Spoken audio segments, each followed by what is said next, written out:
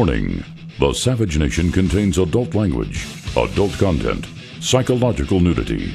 Listener discretion is advised.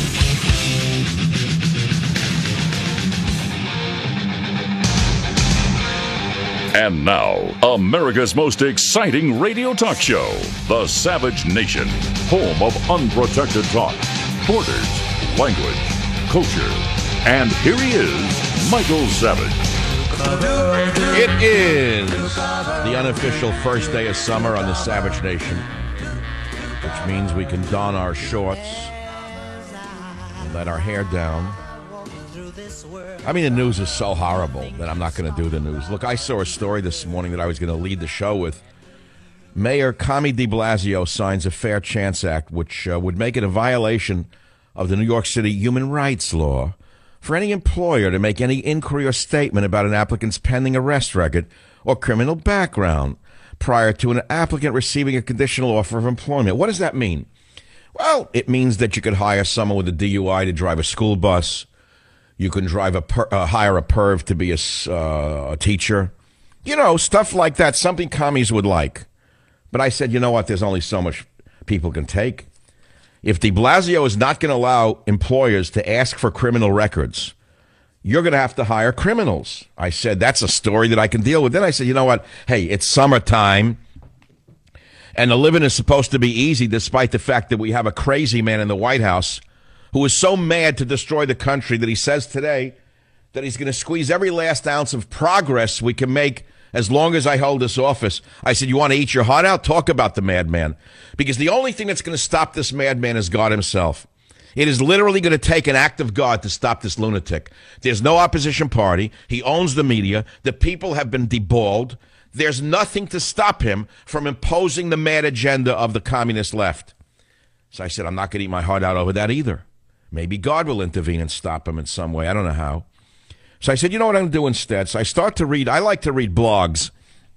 If I read a news article, I'm one of the few people who actually read bloggers. I like to see what people say because graffiti has always been the voice of the people, whether you know it or not. There's actually a long tradition in human history of people who like write dirty things in bathrooms. But if you read some of them, they're very funny going back to grade school.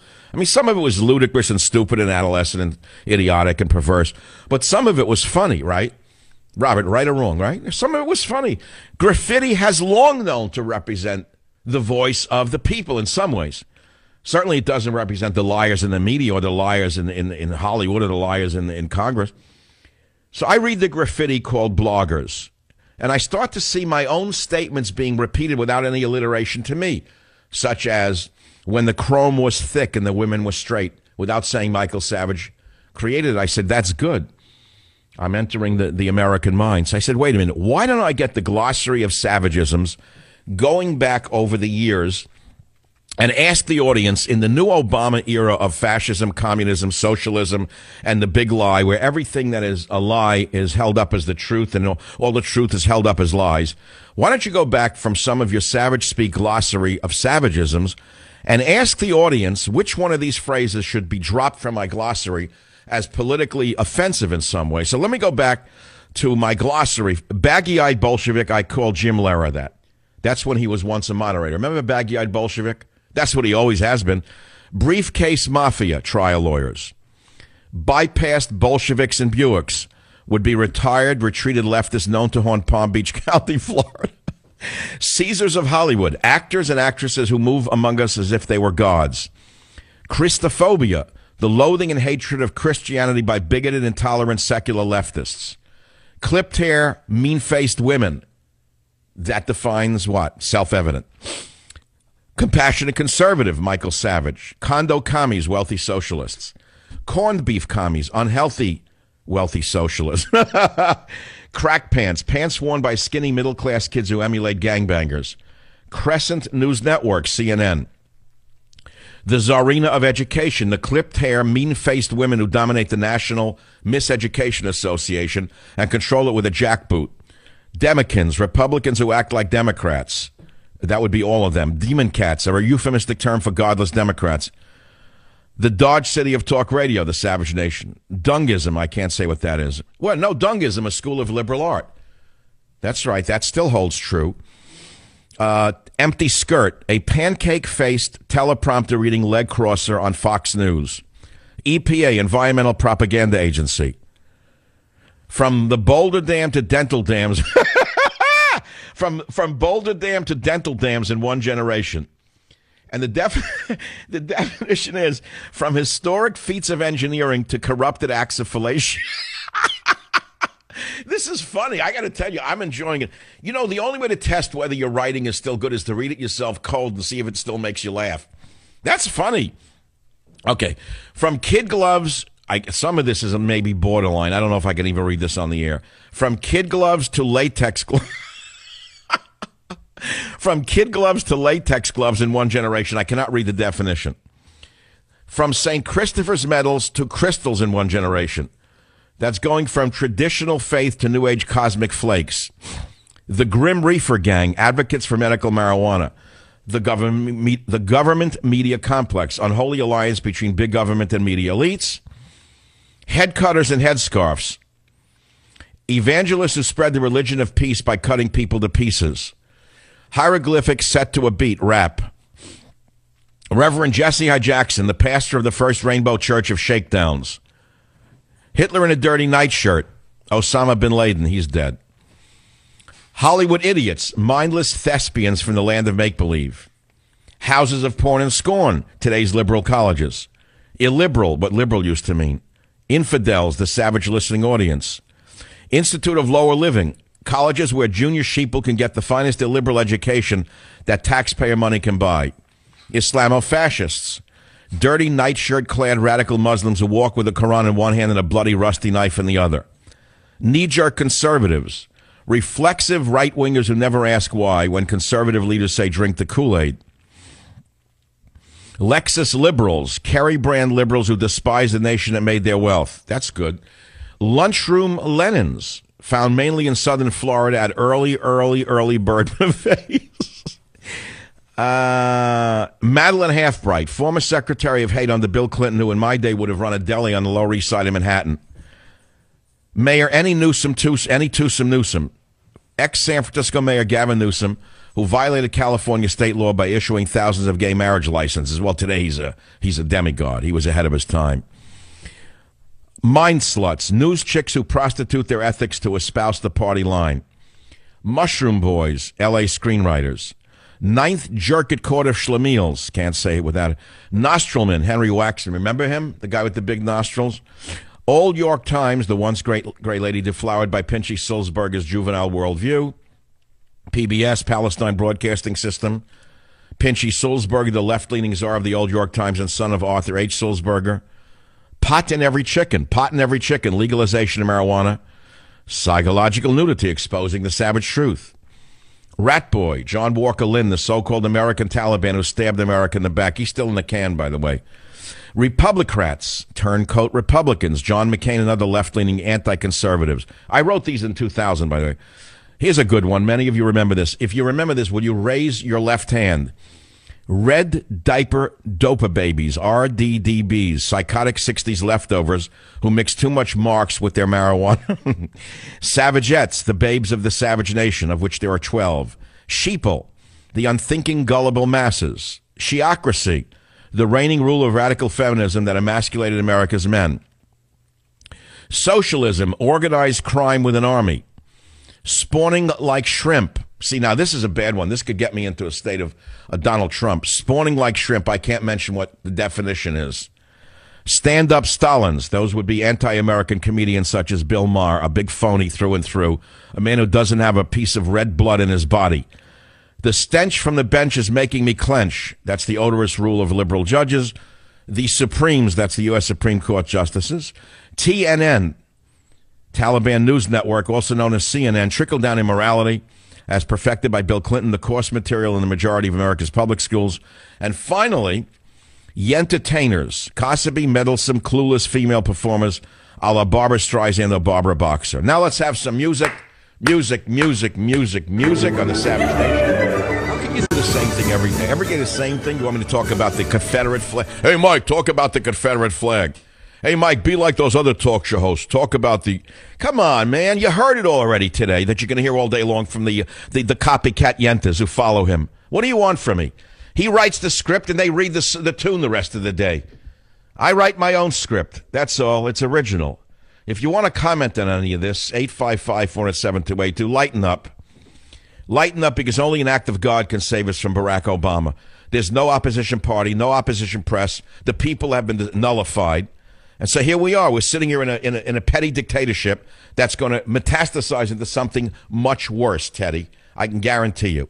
Poodles may be outlawed before I know it. And then what are you going to do? I'll have to hide you. You'll have to become a Murano poodle hidden in the basement of the house. I'll have to hide you and turn you into something else. Yes, we have entered the new dark ages of the United States of America under this liberated philosopher called Barack Obama.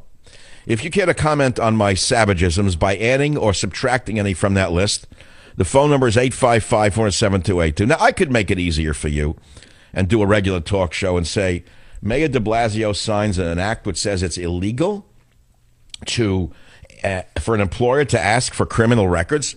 I could ask you how you feel about that. How does it make you feel that a convict could be driving your kids to school? What will happen when de Blasio turns New York into the next Ferguson or Baltimore? What do you fear is on Obama's progressive agenda for the rest of his term? Now, why do I ask that question? Because I'm about to play Mr. Obama's statement that he's going to squeeze. Well, listen to clip number 1 and you'll get the picture. How am I going to spend whatever political capital that I've built up? You know, the list is long, and my instructions to my team and my instructions to myself have always been that we are going to squeeze every last ounce of progress that we can make as long as I have the privilege of holding this office. It's not a privilege. It's a shame what you've done to this office. You have debased the White House. You have deflowered our liberties. I can go down the list, but then I'll blow my mood, and I don't want to do it. Do you see how evil this man is? No matter what he gets, he wants more. This is the mark of a Marxist. There's no enough for them. There's not enough progress. The definition of progress will only be determined when you are in chains. When you, the taxpayer, are actually in chains working for the illegal immigrant, then they will have enough progress. Do you understand where this goes? Do you understand the sickness of the progressive? Do you understand why they have to be stopped? And do you understand why there's no stopping him and that only an act of God can stop this man? I'll be right back. Join the Savage Nation. Call now, 855-400-SAVAGE, 855-400-7282. Savage. Hey, our Savage Nation is sponsored by SwissAmerica.com, the only company I trust for wealth insurance, gold and silver. Call 800-BUICOIN. So continuing with Michael Savage sayings, I found 2 more. Russia and China have no estate tax. Obama is to the left of Putin and China on taxation. How do you like that one? Here's another savagism that'll outlive me. If you're pessimistic long enough, you'll never be disappointed. Not bad, Mike. I'm one of the only talk show hosts who have sayings that will be remembered for a long time. I don't know anything created by anybody else that'll ever be remembered. I think one of my best is when the chrome was thick and the women were straight. I'm finding that popping up. That's a nice one. That has a certain ring to it. But I think that the police will soon be visiting me and asking me, did I actually say that?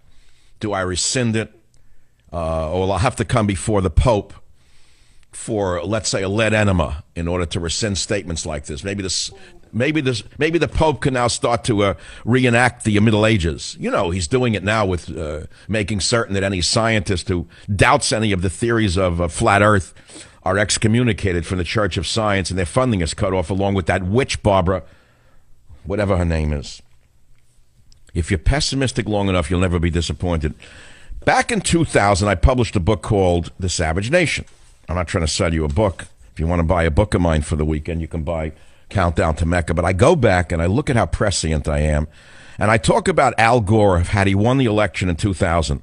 Remember they were playing with punch cards, hanging chads. Remember that? And I say, what would have happened if Al Gore had won? And I looked at it and I said, oh my God, let's go back to 2002, where I say, what would happen if Al Gore had won? And let's see how many of these things that I predicted might happen, sarcastically in some regard, under Obama. 1, homosexuals in the military and homosexual marriage. I swear to God. I said that would happen if Al Gore won. So check that off. The agenda item. Number 2, affirmative action or the Fairness for Dummies Act. 3, reparations for non-slaves by non-slaveholders. 4, hate crime laws aimed at straight white males. 5, racial profiling laws aimed at straight white police. 6, a United Nations tax or a world tax. That's coming, by the way, after the Pope's visit. 7, free prescription drugs, not only for the elderly, but also for AIDS patients. That's a reality, right? 8, delegitimizing the Boy Scouts or the Fairness to Predators Act. It's happening, man. I said it would happen. 9, outlawing homeschooling or the Freedom from Learning Act. Here it comes. Look at number 10. Arrest, ban, or rewrite the authentic Bible as a hate book. Now, who is the prophet of talk radio? Me. 11, mandatory application of Ritalin or Ritalin-like drugs to any child with spunk, or call it the Security for Children Act. Hey, number 12, the complete elimination of borders with Mexico or the Fairness to Latinos Act. I'm a prophet and I know it. Number 13, partial birth abortion or infanticide and the sale of baby body parts or the Senior Citizen Life Extension Act. This is pretty good. I am proud to be an American. I am proud to have an original brain, and I'm proud to have a radio show. I'll be right back. Join the Savage Nation. Call now, 855-400-SAVAGE.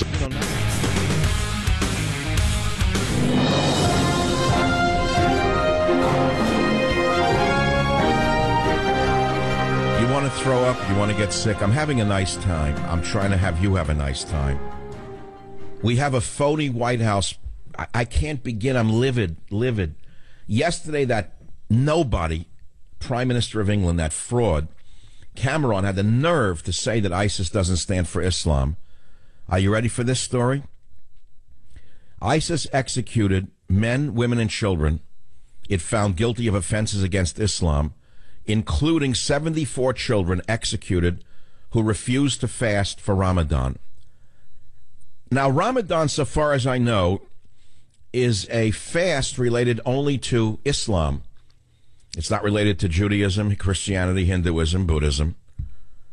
The blood-soaked Nazi executioners of ISIS put 74 children and more women to death for such offenses as practicing magic and refusing to fast during Ramadan. And our president said nothing? Cameron said nothing? Can you understand what I'm saying to you? You know how guilty you are? Do you know how guilty you are of cooperating with ISIS by not speaking out against it to your friends, to anybody you can find, by shaking them and saying, do you know what the Nazi Islamists are doing?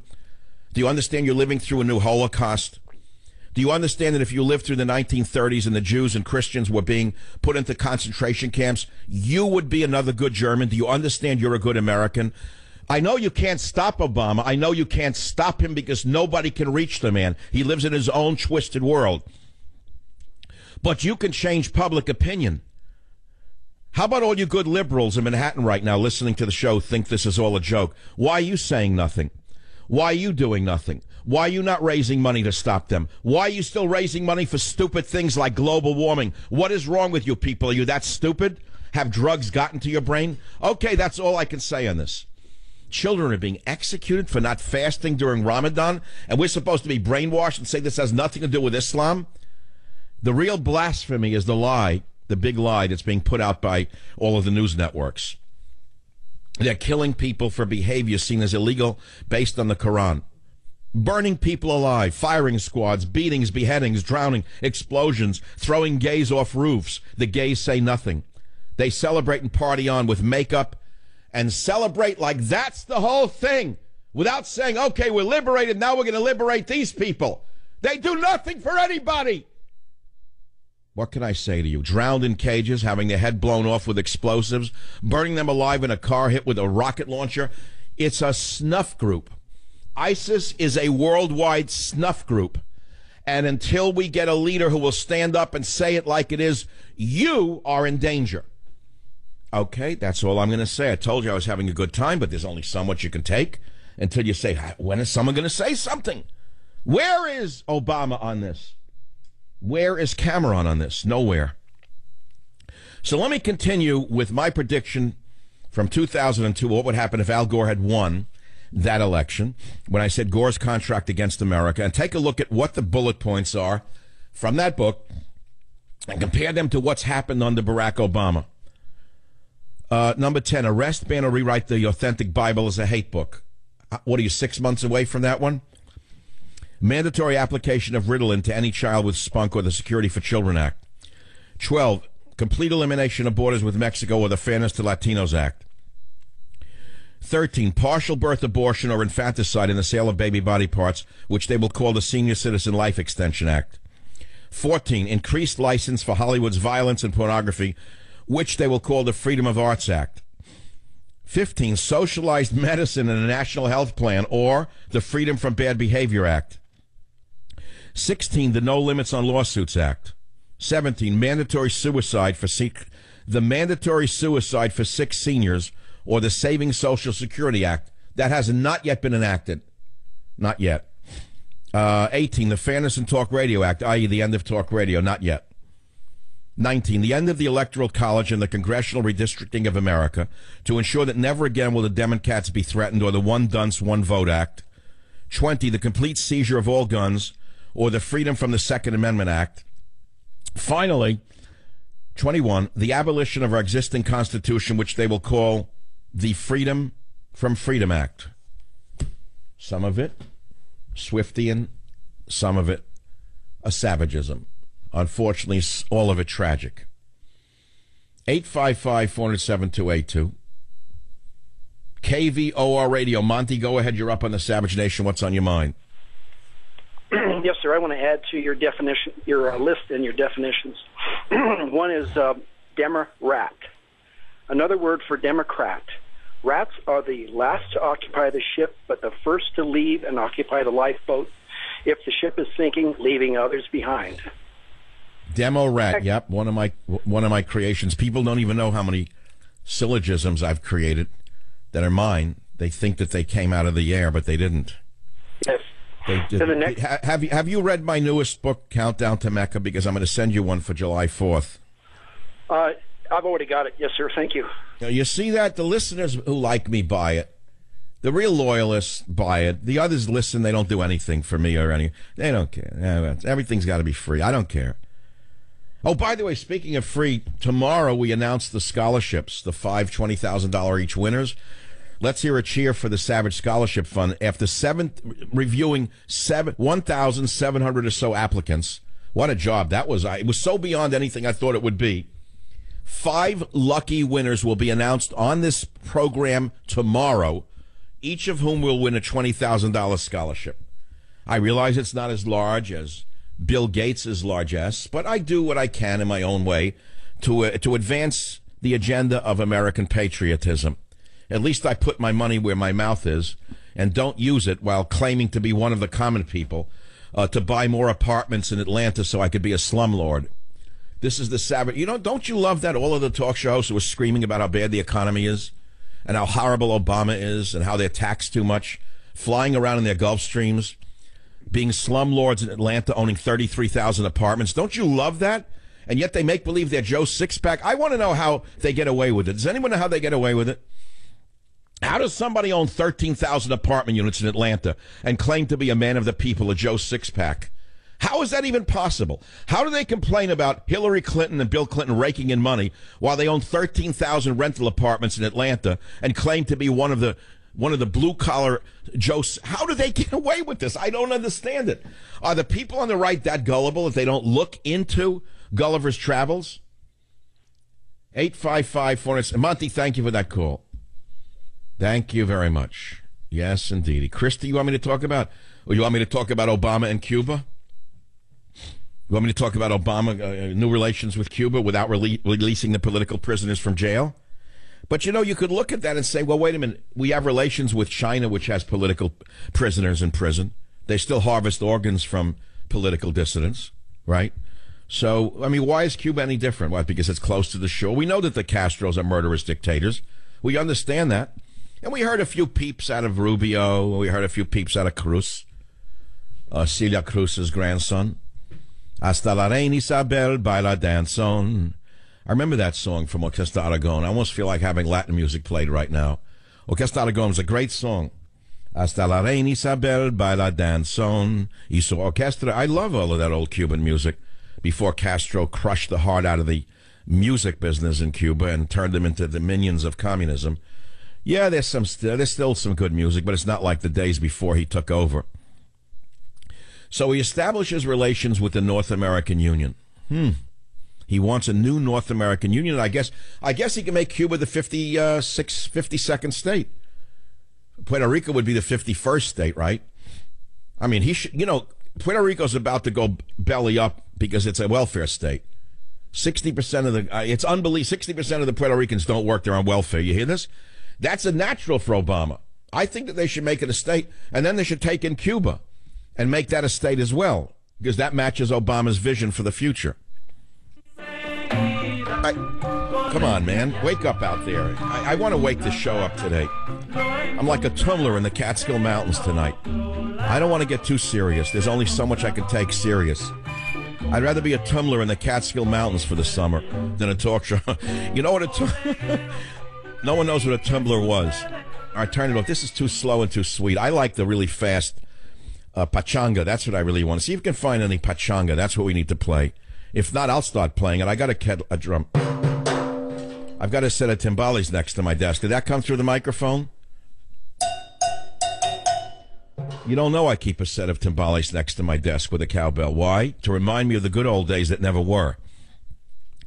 You see, if I was still living in a world that doesn't exist anymore, instead of being on talk radio for the next 10 weeks, I would be turning the clock back, I don't know how many decades, and I'd be getting ready to go away and work this summer, 18 hours a day, in the Catskill Mountains, which no longer exist the way they did. It was a time in America that I can only describe in writing or in poetry. There's been some YouTube stuff on it. It was a magical time when entire lower middle class families would leave, let us say, New York City and surroundings like that, and they would go to a hotel for 2 weeks on their vacation, where they would eat 9 meals a day and, entertain themselves. The whole family would go together, teenagers with their parents, young kids with their parents. And those who didn't have the money to go to a hotel would go to what was known as a bungalow colony, which was a recreation of an old European shtetl. They didn't know that then, where there were like 15 or 20 little cottages in which a whole family would live. And they would spend the whole summer there. They were magical times for me. I would build tents, go on hikes, find arrowheads, swim in creeks, fish, learn how to shoot a .22 in the valley with the country kids who actually lived up there and had rifles. They taught us how to use the rifles, which I thought was amazing. I didn't know that you were even allowed to have a gun. Being a kid from New York, guns were illegal with the Sullivan Law. But the country boys had these .22 rifles, and we go into the valleys and shoot tin cans. And the smell of gunpowder, I can still smell it. Proust wrote about the smell of Petite Madeleines. I can still smell the gunpowder from the early days with the .22s. Remembrances of guns past, to be honest with you. Those were glorious days. So those days did exist. And right now, I'm thinking about them in some way. That's why when I played that song, and I said we're going back to 1959, what was that song we played that I said 1959, Robert, that you started the show with the second one? I Only Have Eyes for You, the Shabbat Shabbat music. I remember it was 1959. That one. Okay, let's play it again. I'll go all the way back. We're going to do nostalgia on the Savage Nation for people over the age of 93. This is like such an affront to the advertising community. He's talking to the old dead people of America. Yeah, who buy everything, you idiots. The millennials can't buy a belt buckle. My audience buys everything, you idiot, you. All right, so 1959, the Shabbat Shabbat song. I want you to picture Route 42 in the Catskill Mountains. My Uncle Mo has a new Plymouth with the little fins on it, but not the Plymouth Fury. But it was still a nice car with 4 doors, and we're driving back to the place, and we come upon a car wreck while this song is playing on the radio, and there are people all over the road, a family in a car wreck, bleeding, dazed, upside down car in the ditch. And it's like a shock to see that for the first time, a car wreck, I mean, and people see this all the time who do this for a living, but if your family never sees it, it's pretty amazing. And every instinct in me said, stop the car, let's get out and help him. And Uncle Mo looks back and goes riding on and does nothing. I was shocked by that. Well, he wasn't a bad guy. This is what the average person would do today. Don't tell yourself you'd be a hero because you're doing nothing about ISIS. You're not even speaking out against it. You're doing nothing about Obama. You're even afraid to talk about him. You're doing nothing. So don't tell me my uncle was a bad guy. He drove on. He didn't want to get involved. And I never forgot that as long as I live. And I think now of the emergency room doctors and nurses that I watch on a show. I love to watch a certain TV show. I forget, Emergency Room Las Vegas, Emergency Room New York, Emergency Room Los Angeles, Emergency Room Boston. I cannot believe the people who work in ER rooms. I think that they're saints, every one of them. I've never seen anything like the miracles they perform. I see doctors and nurses, technicians. I see people coming in that if I looked at them as a layman looking from the outside, it's astounding they can be made whole again. I don't know how they do it. A bullet wound, a knife wound, a face burned off, a person who fell out of a window, they can fix them. I don't know how they do it. And, they take it seriously. I saw one last week of an ER doctor. I believe he was he was a brain surgeon. And he came in. A man had been hit by a car and bounced against the pole. And they got him in, and the guy's brain was expanding inside his the skull. So he opens up the skull, and the brain is expanding and oozing out like toothpaste. And he couldn't save him. There was too much damage, internal damage. The neurosurgeon literally was going to cry. He said, I went into this because I think the human brain is amazing. And when I lost the patient, it was like a piece of him died. Do you realize that there are still saintly people out there despite the fact that you never see them? Instead, you see these sick girls displaying their bodies, or boys getting naked to try and get in the news. Do you understand how sick Hollywood is? Do you understand what Katzenberg, Matzenberg, Ratzenberg, and Sulzberger have done to the country? I'll be back. Join the Savage Nation. Call now, 855-400-SAVAGE, 855-400-7282. Savage. Your Savage Nation is sponsored by SwissAmerica.com. It's the only company I trust for tangible assets, gold and silver. Call 800-BUICOIN. Well, July 4th weekend, now all of the intelligence agencies, which have very little intelligence, are warning us of an attack by this group and that group. They remind me of firemen who were caught setting fires themselves. I am so sick of these trillion-dollar agencies who do nothing but feather their own nest. I'm sick of it. Oh, we're worried about ISIS now over July 4th. From every schmuck in the intelligence community, including Dianne Feinstein. Suddenly she woke up from her somnambulous slumber. Oh, they could strike. DEA, strike. DHS, they could strike. Everywhere you turn, they're telling us not to enjoy July 4th. What a pack of self-serving you-know-whats. Why don't they go out and preemptively arrest them all? They know where they are. They know which mosque they're hiding in. They know that they're not old Irish ladies in wheelchairs. Go arrest them, for God's sakes, and take them off the streets instead of telling us to worry. Join the Savage Nation. Call now, 855-400-SAVAGE, 855-400-7282. Savage.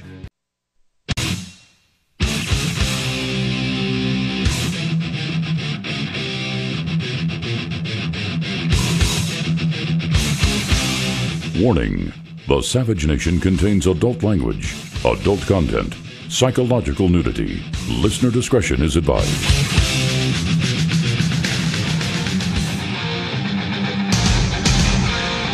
And now, America's most exciting radio talk show, The Savage Nation, home of unprotected talk, borders, language, culture. And here he is, Michael Savage. Yes, Savage. Whatever political capital that I built up, the list is long, and my instructions to my team and my instructions to myself have always been that we are going to squeeze every last ounce of progress that we can make as long as I have the privilege of holding this office. Fidel Obama.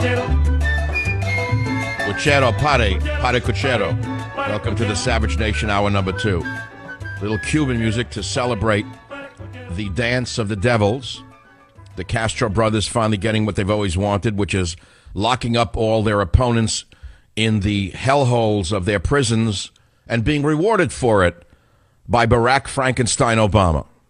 He's going to squeeze every last ounce of progress out of the office while he's still there. Listen, here are some of the items that are still on his list. Giving Iran nuclear weapons. He's calling it an Iran nuclear deal. A major infrastructure spending bill, which means giving the unions trillions of dollars in building funds for the highways. Reforming the criminal justice system, which means let everyone out of prison who can threaten the middle class. 2 years of free community college, which means give dummies access to community college so they can wreck the university system. Other items on Frankenstein's list includes closing the prison at Guantanamo Bay and giving back that part of Cuba to the Cuban people. That would be fair. Renewing the Export-Import Bank. A new major cybersecurity bill, which means he can spy on kindergartners playing with fake iPhones. Paid sick leave. Free universal pre-K. The man doesn't know what he's doing. Do you understand? He doesn't even know what's happening in Greece and what it portends for this nation. Does he not understand someone has to pay for all of these stupid socialist programs that he and his Girl Scouts are trying to impose upon us? Okay, it's summer. I said I wouldn't do the news, but there's only so much you can take until you say, how can you take it anymore? It's a nation of cowards with no opposition.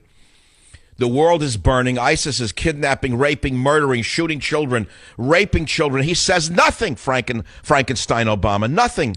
Instead, he celebrates gay marriage. Where are the gays? I want to know where the great men of conscience are. All of the gay men who are celebrating gay marriage. Why do they say nothing about ISIS?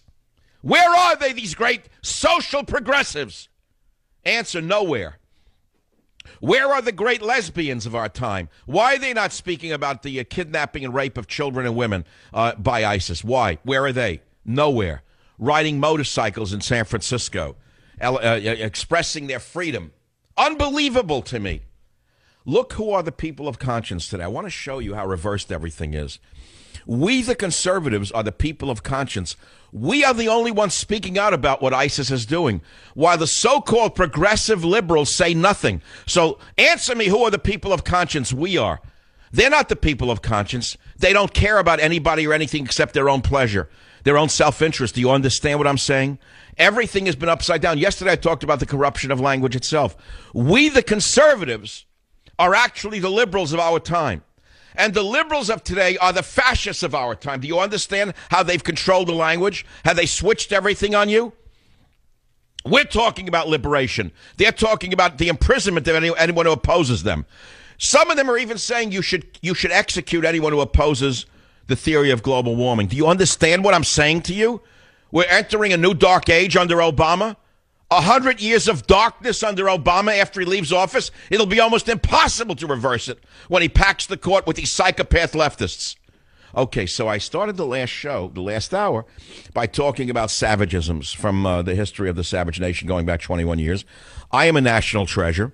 If I were not who I am, I'd be celebrated all over the country. There'd be statues to me if the country was run by patriots instead of being run by the opposition to patriotism, the opposition to borders, language, and culture, the Spielbergs, Katzenbergs, Matzenbergs, the Geffens, all of the America haters, the twisted sisters of America who have poisoned the culture, destroyed the mind of America with the pollution that they put out called movies. No one watches more movies than I do, but I'm very selective in what I choose to watch.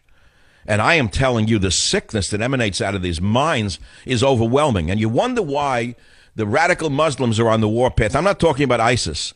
I'm talking about even a conservative Muslim living in the country who wants nothing to do with ISIS. You ask them why they hate America in their heart of hearts. They don't want to see ISIS here. They just want to see the pollution stopped.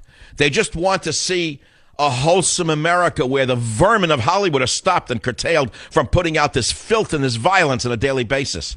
You can't blame them, can you? They actually agree with you. All right, so these are some of the topics. Let's play some of the music. What are some of the savagisms or savage syllogisms that you like that I missed?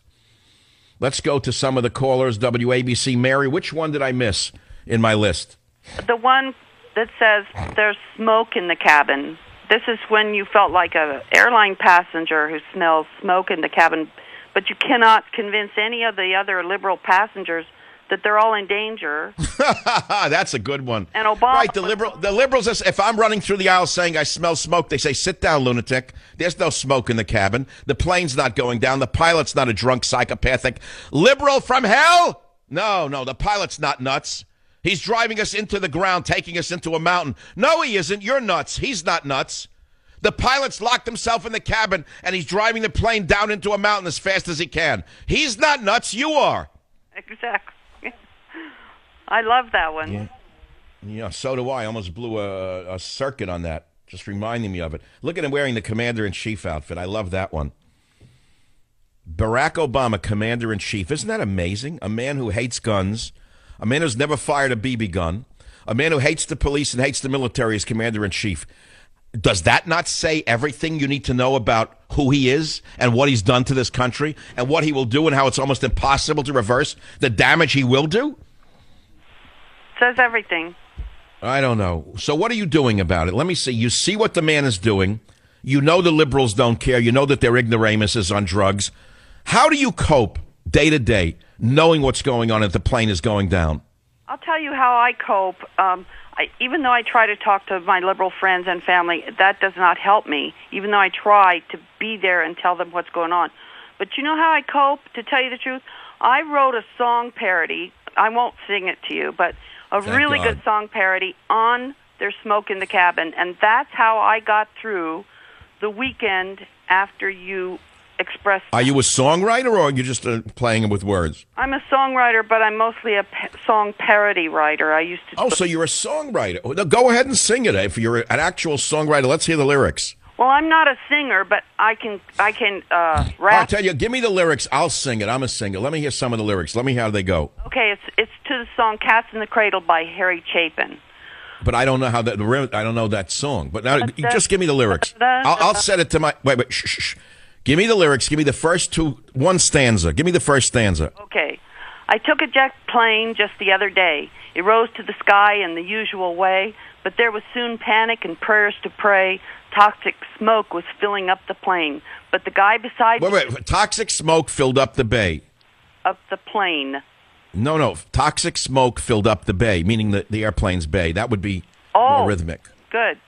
Yeah, I'm just helping you rewrite the stanza. Okay, now I'm going to set that to a tune. What's the first line again? I forgot. I got Halfheimers today. Okay. I took a jet plane just the other day. It rose. No, I can't even remember it.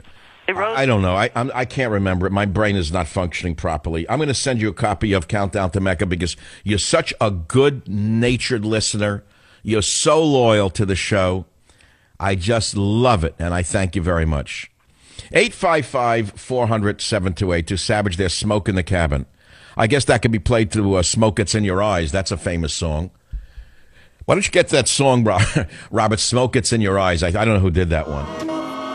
They're moving tables for them onto the stage, and you're sitting in the back near the toilet. It's too slow. No one knows my references. Here's the problem. My references are so good that only Jerry Lewis would get them and laugh.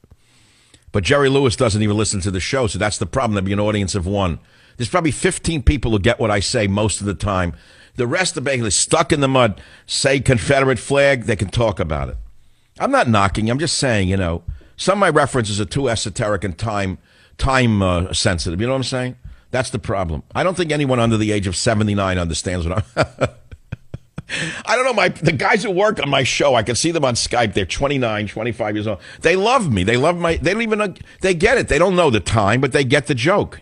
How come you can't get the joke? Okay, let's go to some more of the callers here. Okay, KSFO, my home station, San Francisco. San Francisco, Cal, what's on your mind? It reminds me, remember when Hyman Roth said about Mo Green? Not even a plaque, not even a statue. I always think of you. Yes. He had a vision. He created Las Vegas. He carved it out of the desert. There's not even a plaque. Yeah, I love it. So what's the reference? Just as far as Savageisms go, let's go back to when we called you General Savage, and there's still some of your listenership that gathers to this day and has a laugh on Sean Pencilhead and Susan Sarandon. And my all-time personal favorite, I'm sorry, I can't say it without laughing. Wait, Ed Asinine. Oh yeah, he's funny. So where do you guys meet and talk? Where do you get together? Like, what do you do? Just when you see another member of the Savage Nation. You know, we're all secret members when we Yeah, of course, we have to hide our patriotism and our love for the country. That's right, under the new free America, under this dictator in the White House with the commander-in-chief bomber jacket, another great hero of the American left. So, Cal, how do you cope knowing what's going on in this country with the cabin on fire and the pilot being drunk on his liberalism, driving us into a mountaintop? How do you deal with this? A couple of things. Well, of course, listen to your show. I got to the point now where I got to do a reflex sometimes on a Saturday. Oh, it's a weekend. Doctor's not coming on. They got to find something else to do. But otherwise, I do like you do. I love that. I love the American 20th century traditional music. And a guy like you not knowing that was the Platters. Come on. Oh, smoke, it's in your eyes. I forgot. I swear to God, I couldn't pull it together. So you listen to the show, and that gives you some support. You listen to other talk shows. That gets you through the day. That's how you do it, right? And mostly, I'm fortunate to be in the hotbed in Marin County where if you don't have liberal friends, you got no friends. And I've been an inside member for so long that they're completely honest about everything the way they feel. You know, there's a lot of conservatives, you might say, arguing with being rational, but in terms of the Constitution. But you live in Marin County, so you don't have any friends. Do you have a dog at least? Well, no, I have 3 little doggies, but lots of friends. They're all liberals, and they're all glad to tell you when it comes to the Constitution, their slogan is dissolution of the Constitution. Are they that sick? Do they not understand what they're saying? If you only knew, Dr. Sam, when you're on the inside, it'll make you tremble. Oh, you mean they don't even understand what they're calling for? Oh, I think they do. Why do they want the Constitution dissolved? What's wrong with them? What do they think they will gain from that? Oh, we want to start America over. That was all on a premise that was unsubstantiated by. So they're very sick. These are sick white people who don't understand that the houses will be taken away. They have no idea that the rabble will take over the country and incarcerate them. They don't see that. I tried to express that to my friend who came back from Cuba wearing a Che Guevara T-shirt. He's a prophet. Oh, it's full of phonies. They went there to harvest sugar. Why didn't they go look at the prisoners in the dungeons of the Castros? These stupid liberals. The biggest story of liberalism that I could tell you is that of a girl, a white girl, a pretty young white girl named Amy something, I forget, back 20 years ago, who went to South Africa and got murdered by a black mob. And her parents, instead of grieving for her, said they understand the mob. Do you remember that story? It's an awful one, but to keep it light like you wanted to do, let me let you get with this. See, you're dragging me into the darkness that Obama has created for us in this country. The horrible well of hatred that he has created while being Mr. Ha-Ha. He's like Lord Ha-Ha. You know who Lord Ha-Ha was? Oh, refresh me. You do. Sure. We all know Lord Ha-Ha. Obama is the Lord Ha-Ha of the fanatics on the left. Wait till the Pope comes here. I don't know what the media is going to do. All of these vermin in the media who hated religion, hated the Pope, hated Christianity, wait until you see how they get down and worship this commie Pope. Wait till you see that day. That's going to be the high point of your life. The savages. Hey, my friend, I'm going to send you a copy of Countdown to Mecca. Take it out to one of the malls. Maybe I'll run into you one day as I walk. Teddy, I'll be right back. It's the Savage Nation. Join the Savage Nation. Call now, 855-400-SAVAGE, 855-400-7282. Savage. My Savage Nation is sponsored by SwissAmerica.com, the only company I trust to protect my wealth with gold and silver. Call 800-BUYCOIN. It is the Savage Nation. We're entering the July 4th holiday. Most Americans want to put their mind on vacation mode. You can't blame them. You have a crazy man running the country who didn't get enough last week.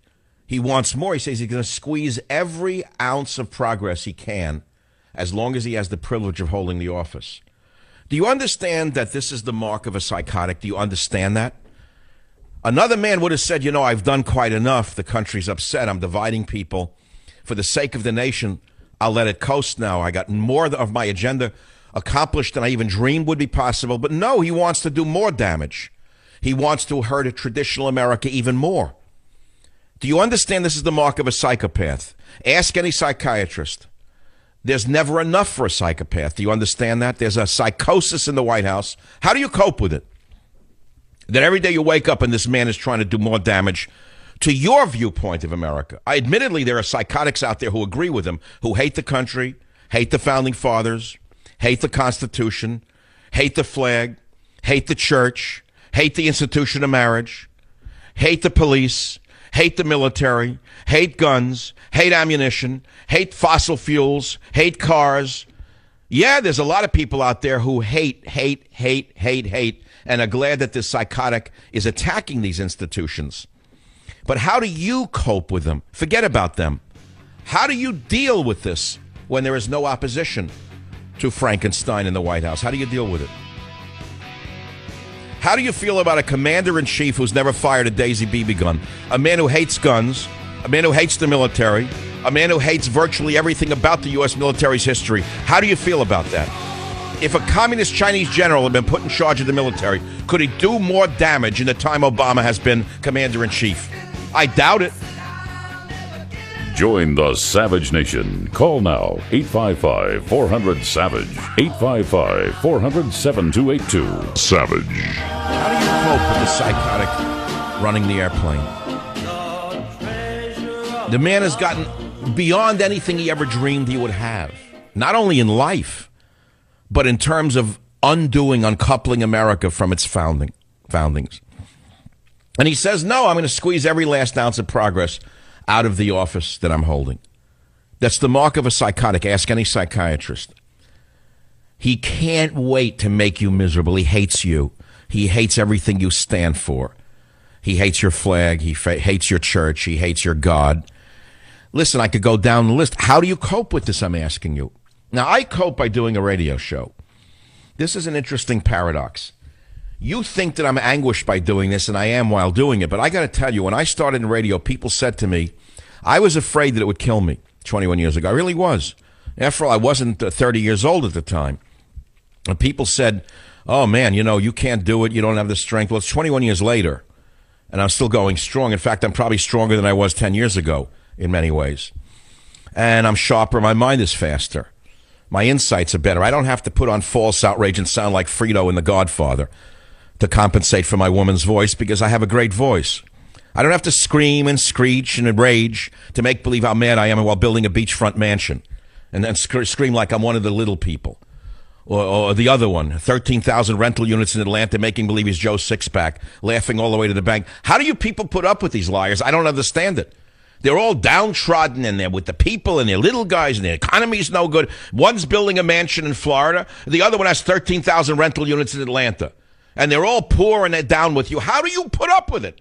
How do they bellyache about Hillary Clinton and Bill Clinton? They have more money than Hillary and Bill Clinton put together. But they're conservatives and they're on your side. How do you put up with the lie? I don't get it. So how do I cope with it? I do the show, and instead of getting weaker, I got stronger. I changed my diet to get energy to do this show. I'll never forget it. I was on a very strict diet before I started radio. I wouldn't touch a piece of meat. I mean, I wish I was still on that diet. I was a complete, total absolutist in my diet. For years, I wouldn't touch meat. I wouldn't touch salt. I certainly wouldn't touch sugar. I'm still pretty much on that diet. But at the time, I had to change my diet to get energy. I had to put coal down into the furnace in order to sing the opera every day. You understand? You can't get up on the stage and sing opera without energy. So I needed the energy. I couldn't do it on a light diet.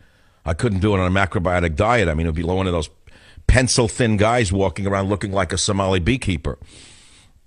I'm not a Somali beekeeper. I have to perform, and in order to perform, I need the energy, so I changed my diet. But it hasn't killed me yet. I mean, knock wood, who knows what tomorrow will bring. Okay, I don't know where this knock wood comes from. You can't even find wood to knock on anymore. Everything's synthetic anyway. Okay, knock plastic. Knock plastic, I'm still... Robert, knock plastic. Actually, knock Mike, I'm still here, knocking the mic. So what I'm saying is I cope by doing the show. And in the middle of the enragement that I feel, the rages that I feel for what this man is getting away with, and the drunks on the other side, the sellouts, the McConnell, he sold it out for another couple of $1 billion projects in Kentucky. Didn't he get coal? What did he get for it? What did McConnell get for selling out to Obama? He got coal, remember? Right? Obama, in other words, yanked the string on the Supremes and said, okay, give him coal. Remember that? See? So McConnell got what he wanted for the coal industry in Kentucky. That's all. He did his job. That's how that worked. The other one, Boehner, what did he get out of it? A 6-pack of Johnny Walker Red? I don't know what. This guy looks like he could be bought for a 6-pack of Johnny Walker Black. Never mind red. He don't even know what a single malt scotch is. If you said to him, I'll give you a case of single malt scotch if you vote for a highway bill, he wouldn't even know what a single malt scotch is. You know, him, I don't know. He don't know Johnny Walker. Give him Canadian Club and Shays Lounge for the Jacksonville retirement, wherever he's going. That one is a real stumble bum. A stew bum out of a funeral parlor in Columbus, Ohio. If you were casting for a pallbearer in Columbus, Ohio in a movie, it would be John Boehner. Good looking, affable, dumb, nothing between the ears. Where'd they get this guy from? Nothing. The guy took him on a flight on Air Force One and gave him a certificate. He came off looking like a schoolboy. Oh, look, I flew on Air Force One for laying down for Obama. Look at that. Happy man. Happy days are here again. And then strip all of the true conservatives of their committee assignments. Strip them of all funding. Wreck them, destroy them. Teach them a lesson. Kill the Tea Party. Kill conservatives in America. And I'll tell you what, you'll go in Air Force One again. If you get rid of all those conservatives, Johnny boy, you're going to go on Air Force One for another flight, I guarantee, before Christmas. In fact, I'll take your whole family on a flight. Really? Yeah, no kidding. And they'll all get a certificate, all your nephews. Bring them all in from the Ozarks. And all of the Ozarkian Boehners will get, bring them out of the back country there. We'll all take them on Air Force One for a real party. Yeah, no kidding. Really? That's right. And they'll all get certificates. Just make sure you get the country, purge them of the Tea Party, Johnny.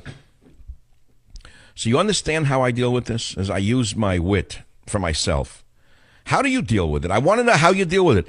And the bigger question is, where are all of the gays on all of the atrocities of ISIS and the fact that this guy looks the other way? The guy, the leader of the free world, in the bomber jacket, commander-in-chief, looks the other way while they're executing gays, children, women, kidnapping, rapes. Not a word from a lesbian feminist. Not a word from a gay. Why? I want to know why. Tell me why. I don't have the answer for this. Okay, let's go to a caller. Roger on VLK Radio, line number 9. Go ahead, please. Yeah, Michael, I'm a gay man, and I am absolutely outraged and disgusted by what this man has done. I've taken off the rose-colored glasses, and how do I cope with it? I don't. I lose sleep over it. I'm angry every day. Do other gay people talk about what he's doing to our freedoms, including gays? Do they not see that? Do they not see that he's manipulating them by throwing them a bone? Very few. They don't realize that. I try to shout it from the rafters to anybody who will listen. I hope I'm winning over a few converts, but yeah, we're out here. There's just very few of us. This gay marriage thing, it wasn't enough for civil unions. No, we had to force it down everybody's throat. I'm fearful of the backlash that's going to come from this, to be honest. Well, I can assure you there will be no backlash. There is no backlash coming there because there's no back to lash. There's no one to lash the back. There's no one. Do you understand? There's no opposition, Roger. Don't fear a backlash. There is none. You may be right about that. Nothing. Zero. There is no lash coming because there's no one there to lash. Don't even fear a backlash. There is none. It's over. They're drugged. They're fat. They're on entertainment mode. They're on autopilot. There's no backlash. So anyway, Roger, I appreciate that at least there's someone out there who hears me. I want to reaffirm that I am a sexual libertarian. I have never, ever condemned homosexuality, have I? You may not agree with it, but that's neither here nor there. Wait, you may not agree with what? With homosexuality in general. But you said you're gay. Yeah, I thought you said you. I'm sorry. No. I am a sexual libertarian, I said. Right. I myself. In other words, I say if you are an adult and you don't hurt anyone and you leave the children out of it, go ahead. Do what you want. It's not for me to tell you what to do. You're not going to listen anyway. So in that sense, I'm a sexual libertarian. On the other hand, I think gay marriage is not about sexual libertarianism. I think it's about aiming at the family and undermining the family. That's my opinion on it. I think it's to subvert the country by any means necessary. Divide and conquer, I think, is what he's doing. Thank you. That's right. Listen, one of the people don't understand this. I've actually read Karl Marx's Das Kapital. I read it many years ago in college. And one of the principles, and I can't cite it exactly, of Marxism was aimed at the family. He called it the bourgeois institution of family and how it had to be undermined in order to advance the communist agenda. Karl Marx understood that the family was the fundamental brick of a civil society. And if you could undermine family, the meaning of family itself, you could then break down the entire society. That's what they were doing here. Well, Obama has Saul Alinsky and Frank Marshall Davis, so. Well, I understand. There you go. I never met a gay person who really wanted to get married. And by the way, with all the celebrations here in San Francisco, how many marriages were there? I didn't see any. Yeah, I have no desire to get married. But the civil union would be fine with me. That's the part I don't understand. I'm not trying to be facetious. The few guys in my age group when I was younger who became gay, the last thing they wanted was to be like their parents. In fact, they chose to go with their inclinations in that direction in order not to become like their mother and father in a living room with plastic on the couch. Right. No, it's a joke. It's funny, but they didn't want to follow that road. They wanted to do their own thing in their own way. They wanted to have a liberated sexual lifestyle. They had an inclination in that direction. They followed it. The last thing they ever wanted was to walk down the aisle in a wedding dress. Well, it's just like you said. It's more than just getting the marriage, the right to do it. It's like we both said. It's to subvert, undermine, destroy from within. This is my opinion, and you say that you're a self-identified gay man. Okay, so I don't think you're alone in that. I've had a lesbian call and agree with me 100%. Not everybody is lockstep with this revolution. That is not really the revolution we think it is. It's a revolution in the wrong direction in the minds of many people. Well, I'm going to give you a July 4th present. If you're in the reading mood, you will have my great novel that is testosterone-inducing, Countdown to Mecca, 855-400-7282. How do you cope with a pilot who is driving the plane? He's locked himself in the cockpit, and he is taking the plane into a mountaintop as fast as he can. Many of us see it that way, incidentally. Now, you say, well, wait, what can I do about it? I don't know what you can do about it. How do you cope with it? How do you cope with it? You're banging on the cabin door saying, stop him, someone stop him. You're screaming, there's no one to help you. There's no one to get into the cockpit. Nobody can reach the madman. No one can even tell him what he's doing. He doesn't care. How do you feel about that? Are you afraid of ISIS on the 4th? You actually believe the phonies in the intelligence agencies? Every one of them lined up like they were all reading the same fax or, email. From Feinstein down, ISIS going to attack, ISIS going to attack, ISIS going to attack, threat level high, ISIS going to attack. Even Feinstein came away from the business deals for a few seconds. And, you know what? What was that? What's that one? Oh, yeah, okay, I'll put out a miss. I'm on the Senate and what committee? I said, now, where am I? Where'd you put me? Intelligence. I am the chairwoman of the Senate Intelligence Committee, and I can tell you that there's a high likelihood, a high problem, code red, whatever those code greens that Tom Ridge invented. Where is he now? He was advising Slobovia for a while. He left the Department of Homeland Security, went to advise a Muslim nation. I forget which one for a bit. Albania, right. Tom Ridge was the Department of Homeland Security. And immediately left office, he went and advised Albania. Now suddenly he reappeared and said, high risk of an attack. DHS, high risk of an attack. Former Senator Cohen, remember him? Another great defense secretary. Another one who never, if you fired a Daisy BB gun next to him, he would have had a heart attack. High risk of attack. They're all on the same page. Don't enjoy July 4th. High risk of attack. They want you to jump the first time you hear a firecracker go off. Why are they doing this? Why? Because there's been no attacks. So how do you justify a police state? You threaten people that attacks are coming. And if there aren't, then you make sure they are. You go find a few nuts and you let them free. You know, they're on a controller. You know how that works. They got a few under control. Many people believe that, by the way. They're like a brainwashed, like Manchurian candidates all over the country. So in other words, all right, look, we haven't had any attacks. Let's have a meeting of the intelligence communities. Look, this is not good for us. There's been nothing. We claim we've stopped them, but no one would know. Now, how's that going to work? John, you're up. Well, the truth is that there have been no attacks, and although we've told the people out there that we've stopped numerous attacks, we have no evidence to that effect.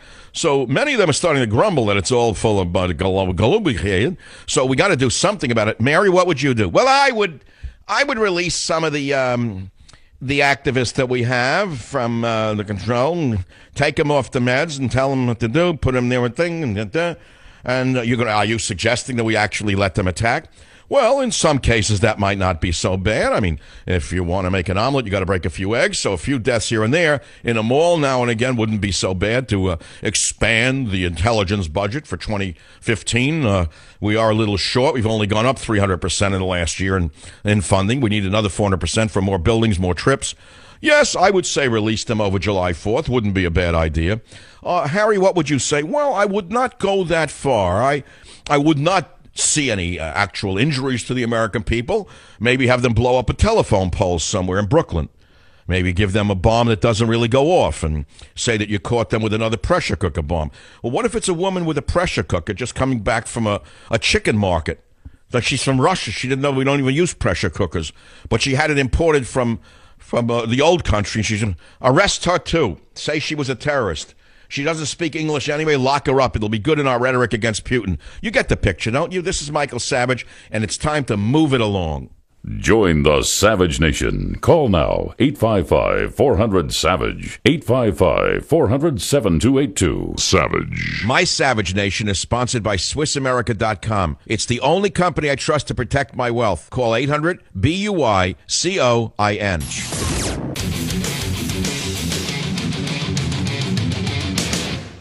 You say, how do I cope? I'm asking you how you cope. I have a sardonic sense of humor. So I go on the internet. I'm on the internet all the time. So I see these stupid ads like New Rule has California drivers shocked as a woman in a bikini. See her jaw-dropping transfer. These are all ads, right? One odd trick fixed my erectile dysfunction. Read my shocking story. Now, I don't actually click on the ads because I know that they're come-ons. So I figured there's only one way to fix erectile dysfunction. That would be show you naked pictures of Barbara Boxer. You'd never want sex again. So therefore, that doesn't cure ED. You don't want sex. That's the end of your problem with ED, right? If you don't want sex, then it doesn't bother you. So just look at pictures of Dianne Feinstein's face. Forget the body. Just look at who's in the Congress. Dianne Mikulski, Barbara Boxer, Dianne Feinstein. Do you have to go any further than that? Look at Hillary Clinton close up in the pantsuit. Would you ever want sex again? I'm not being sexist about it. I'm just being real. I don't know what that's going to cost me reality. I could just see already tomorrow. They'll ban me from Macy's. I won't even be able to buy a belt. Me and Donald Trump won't be able to buy a cheap belt in Macy's after this. I cope with a sense of humor. It's mine. It's my own. I own it. You don't like it? Don't listen to me. Go listen to one of the government media complex entertainers who read the jokes written for them by far more intelligent men who don't get any credit for it. The Ha-Ha Boys, Jon Stewart, the real genius commie, who when they come to take him away and take his property, he'll say, help, help, help. The Occupy Wall Street group is here taking away my house. Right? That's what's going to happen. I can't believe we're out of time. It's 2 hours. What fun I have had for those of you who unfortunately have to leave me because the powers that be will not give you the third hour of this show. I wish that I could give it to you because I'm on for another big hour across America, believe it or not. I suggest you go and get a copy of Countdown to Mecca if you miss Mike. You can always read his books. If not, with God's will and your listenership, I'll be back tomorrow on your local station. For the rest of you, just hang on because my sardonic sense of humor has not left me.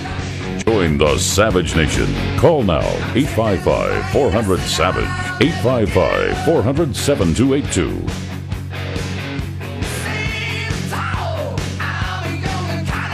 Savage.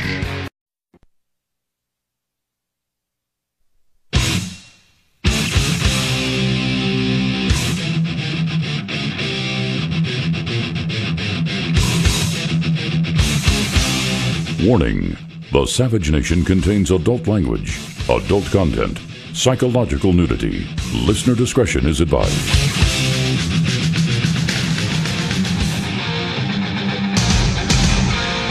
And now, America's most exciting radio talk show, The Savage Nation, home of unprotected talk, borders, language, culture. And here he is, Michael Savage. Yeah. Don't lose your sense of humor. Don't let the mad pilot in the White House locking himself in the cabin of the airplane of the good state of America, driving us into a mountaintop, stop you from enjoying yourself and ridiculing him. The last thing we have left is ridicule. Let me explain that. The day ridicule is illegal is the day you know you've lost everything. We can still ridicule them. We can do anything we want. Rip them, put them down, anything you want to do. It's legal. How do you cope? I read all the news stories all day long, as I say, from morning till night. I can't help it. I'm addicted. I mean, it's my business, so it's, what I'm saying, it's a justification. Sometimes I find myself after the show, I'm looking at the internet saying, what are you doing? The show is over. Why aren't you golfing? Hey, I hate golf. Too boring and too slow. Why don't you go play tennis? Never learned how. I was an inner city kid. All I did was have like a scooter that I made out of a roller skate and a piece of wood. So I don't know how to play tennis, nor did I ever want to. Again, it's too slow for my mind. Never learned. Why aren't you hiking up a mountain? Because I hate pollen. I don't like mountains. I don't like hiking. I sit here and I look at the computer looking for new stories for tomorrow. or I take a nap, or, like, for example, I have a car hobby. So every time I drive the XK, something breaks. I drive it 2-3 times and it breaks, which is good because it's a hobby. So, like, I heard like a dinging and a danging in the front of the car. I knew it was probably a water pump. Why? From the age when I was poor and had cars that broke down. It's not like I can fix the water pump or replace the water pump, but I figured it was a water pump. So yesterday, I drove the XK to my mechanic friend up in wherever and diagnosed with the thing, with the ear, with the thing, with the stethoscope, and he said it's the water pump, the bearings. I said, good. All right, so now we have to order the part. That's another half a day. We couldn't find a new one, then an old one, don't know, rebuild. I like it, the part's coming. That's a hobby. It gets my mind off reality. That's reality.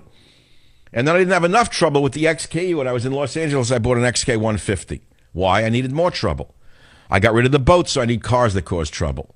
I bought a beautiful, pristine XK 150 drop head coupe. There's like a showroom, like perfect, black with red leather right out of a dealer on Santa Monica Boulevard. A showstopper. Paid whatever he asked. Bought it. Why? I needed trouble. It takes my mind off Obama and what he's doing to the country. Everyone needs a hobby. That's my hobby. Cars, dogs, bicycles, whatever the hobby may be. So what I'm saying, that one needs a clutch right away. The one, I swear to God, it was slipping when I bought it. Truthfully, the dealer's honest. The honest dealer, I can never sort of, he's putting in a clutch for free. That's like $2,000. He said, I'll stand by the car. This is after the fact. He's, look, it's going to go anyway. I'll fix it. I never had a dealer like that, so the clutch is going to be put in. I'll bring it up here to Northern California. And another one of my hobbies and how I cope is I look at the internet, I read blogs, and I look at sometimes the ads, like, like you get that the pop-up ads are crazy. Like, check it out. New rule has California drivers furious and shocked. It's like a skinny babe in a string bikini. I don't know what that is. I don't want to click on it. I know it's a come on. Next, see her jaw-dropping transformation. It looks like Hillary Clinton after 4 years in office. I won't click on that one. One odd trick fixed my erectile dysfunction. Read my shocking story. I won't click on it. I know it's a come on. So I thought about that. I started to laugh because I have a sense of humor. So I said, how do you cope with these idiotic ads? How do you cope with Obama? Well, how do you cope with my erectile dysfunction? Answer, how to stop worrying about... So I wrote this down as a joke to myself. How to stop worrying and begin to love your ED. That's a funny statement. Remember that book 30 years ago, How to Stop Worrying and Start to Love the Bomb? Remember that? About the nukes? How to stop worrying and start to love the bomb. It's the same thing with ED. Every guy's worried about ED. So I wrote, how to stop worrying and begin to love your ED, which is look at facial close-ups of Democrat women in Congress. Then you won't worry about your ED. You'll never want sex again. Now, what is wrong with that statement? Well, what's wrong with it is I guarantee you these monsters will probably pass a Senate bill introduced by Barbara Mikulski or Dianne Feinstein or Barbara Boxer, which will be the Conservative Talk Elimination Act. The Conservative Talk Elimination Act, Senate Bill number 2030504, and that'll be the new act, the Bolsheviks. Oh, the Bolsheviks. Speaking of Bolsheviks, how do you cope with the Bolsheviks who have wrecked the nation? How do you cope with the psychotic who's locked himself into the cabin of the airplane called the United States of America and is driving it into a mountain? How do you cope with this guy? WJR Steve, how do you cope with this nut? You know what, Dr. Savage? I've tried and tried and tried, and I'm at the point where I'm just ready to give up. What? Give up what? What would you give up to give up? What would you do to give up? Well, I get up for work at 3 in the morning. I drive an hour to work, and I think, I listen to radio, blah, blah, blah. I get to work, and most of my coworkers happen to be African American, so they have their comments, and we have our little group talks, and, anything that I have to say is just, if I say anything about Obama, about the Liberal Party in general, they look at me like I'm insane, and I'm instantly excluded from the group. That's how communists work. They don't want to hear any other opinion. And don't confuse them with the facts. Their minds are already warped.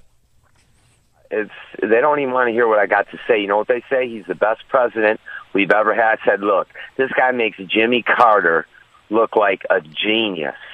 They don't even know who Jimmy Carter is, though. That's the point. That's the funny part. They're looking at me like, who's Jimmy Carter? Okay, let me put you at ease, Stephen. I'll give you an answer on how to deal with this. Don't talk to them about politics. There's a saying that hell is a place where there is no reason. When you go to work, you're going to hell. If there is no reason, do not talk with them. Hell is a place where there is no reason. Your coworkers live in hell. Don't go there with them. Oh, right. Yeah. Why do you have to talk about politics with them? Just talk about cars or women or food or whatever. Stay away from politics. Their minds are warped. They're not going to believe a word you say. They don't want to know anything about it. They have no capacity to understand criticism of him because they're locked into the doxy of their race. No matter what he does, they're going to support him. It's the same with almost every other minority group. They will support, they'll round the circle of wagons. It's the same with the Jews. You think it's any different? Same with the Jews. Whenever what a Jew says, they're going to say, support that Jewish person. You take any minority group, Hispanics, same thing. So it's not, limited to folks of African-American heritage. You're going to find that with any minority group. They're very defensive about their, let us say, religion or their race, and they're going to defend anyone of their religion or their race. So I would not enter that dialogue. It's not going to go anywhere. You can present the facts. They're not going to listen to you. And if you're a white man that tries to say something, they give you a look of offense, too, like, how dare you even comment? You're a Caucasian male. So why do you even try to comment? I'm telling you how to cope. Ignore that part of the of the day. Don't deal with politics with them. Why must you tell them what the realities are? Yeah, you're right. And from now on, I'm not even... Don't do it. Some of them are probably very nice guys who you like. Some aren't. So talk to the guy. Say, look, I don't want to do politics. Turn it into a joke. You're not going to believe a word I say. Can we not talk about politics? Let's do something else. Talk about anything. Right. And then you'll get through the day. You won't eat your heart out. You won't have any antagonism. You won't feel like you're going to go nuts. Doesn't that make sense? Yeah, absolutely. I'm just wondering. All right, so good. I've lightened your load. I'm sending you a book. Don't bring it to work, by the way. Michael Savage's Countdown to Mecca. Don't bring it anywhere near your coworkers because they're liable to ask you to burn it in their presence. Yeah. In their presence. Tell them a joke. Why don't you tell them a joke? See what happens. Talk about erectile dysfunction with your coworkers. See how that goes over. Yeah. Steve, why don't you ask them, say to them, look, guys, I don't want to talk about politics. Do any of you suffer erectile dysfunction? See if that goes over well with coworkers. See if a man will ever admit it. Yeah. And let's say they look at you like you're crazy. Say, I figured out how to stop worrying about erectile dysfunction. All I do is look at facial close-ups of Hillary Clinton. Because then I don't even want sex, so I'm not worried about ED at that point. Maybe see if they'll laugh at that one. Maybe you can reach them through humor. And that makes me not want to have sex ever again. Well, that's what I'm saying. That's all you got to do. Or see her in all her glory in a pantsuit. Notice all of the shots of her are for the chest up. Why do they block the bottom if she's proud of her? You know? God, I don't know what I'm going to do. At least Obama's a fairly attractive human being. He's thin, I'm tall, handsome guy. Whatever is politics. I hate the politics. But okay, guys, presentable. That's why he's so popular. What are we going to do if we get the bowling pin president? I don't know how we're going to deal with that one. All right, I'm sorry that you're having such a bad time in life. You know what we should play when I come back, which is the Bypass Bolsheviks and Buicks, done in 2002, I believe, in that election, right? We have time for Bypass Bolsheviks? No, I want to save it, because then I'll have to come back and actually improvise, and I'll have an attack from... I'll be right back. Be here, be nowhere. Join the Savage Nation. Call now, 855-400-SAVAGE, 855-400-7282. Savage. The Savage Nation is sponsored by Swiss America, the only company I trust with my financial future. Call 800-289-2646 or SwissAmerica.com.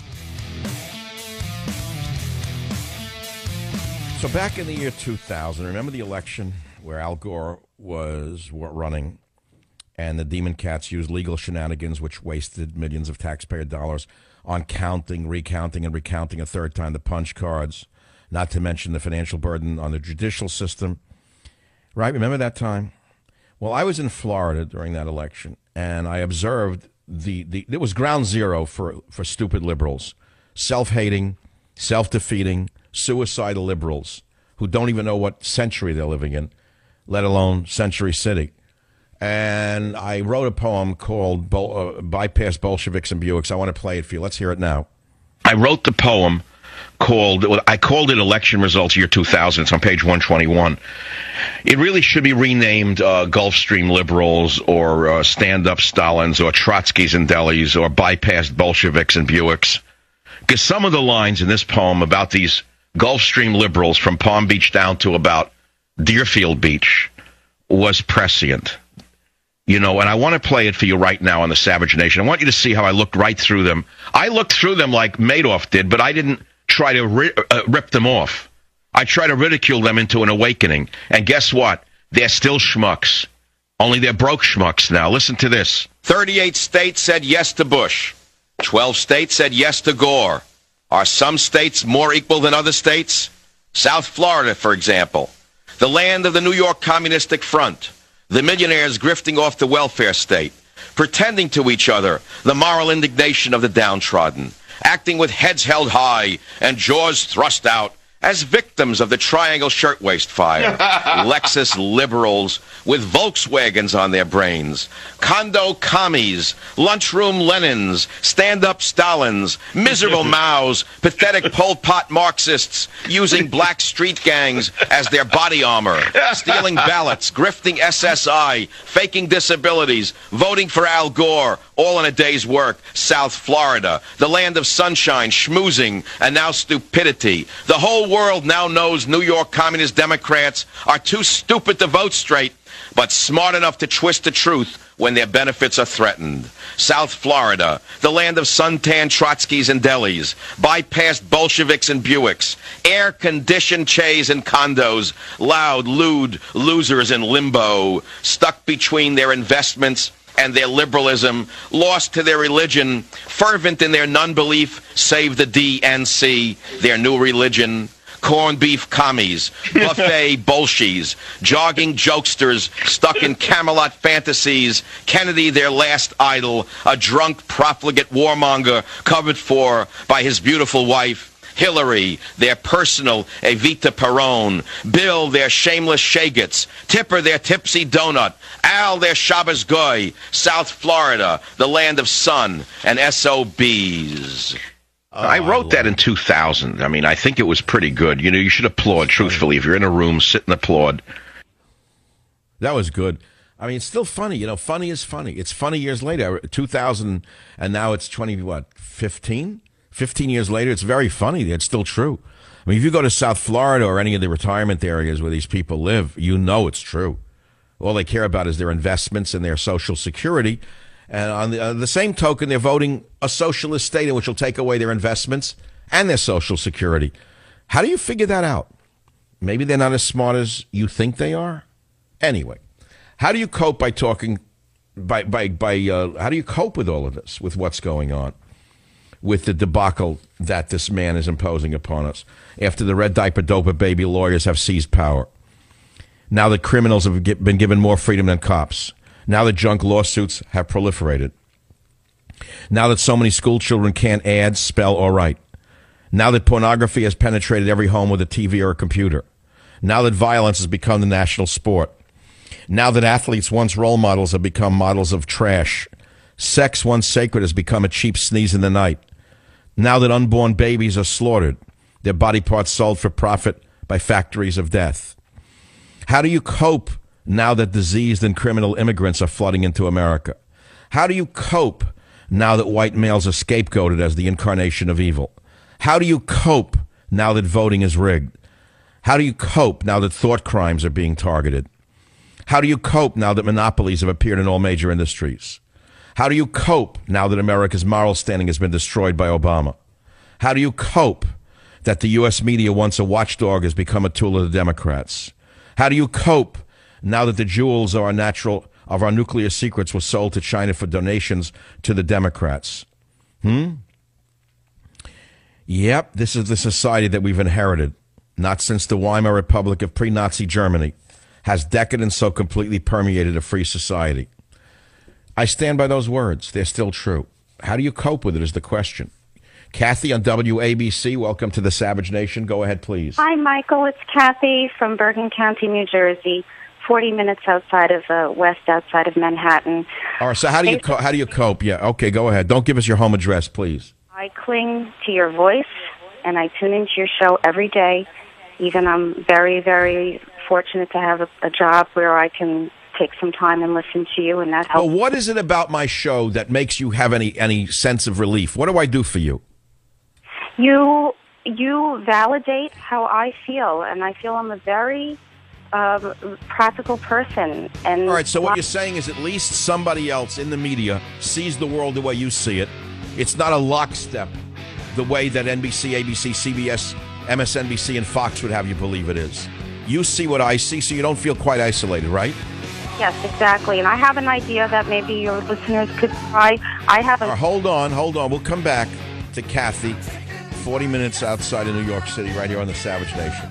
Join the Savage Nation. Call now, 855-400-SAVAGE. Savage. We got walls, houses, Glocks, you know what I mean, police, firemen. But a dog figures, all right, he does it, nothing happens to him, I'll do it. He's sleeping the whole show. Normally in the middle of the show he stretches and he wants lunch. But because today I ordered a fakakta salad, I'm trying to be good because I had bad Chinese food last night. Awful, God. Man, P.F. Chang's is going to be the worst Chinese food in the history of China.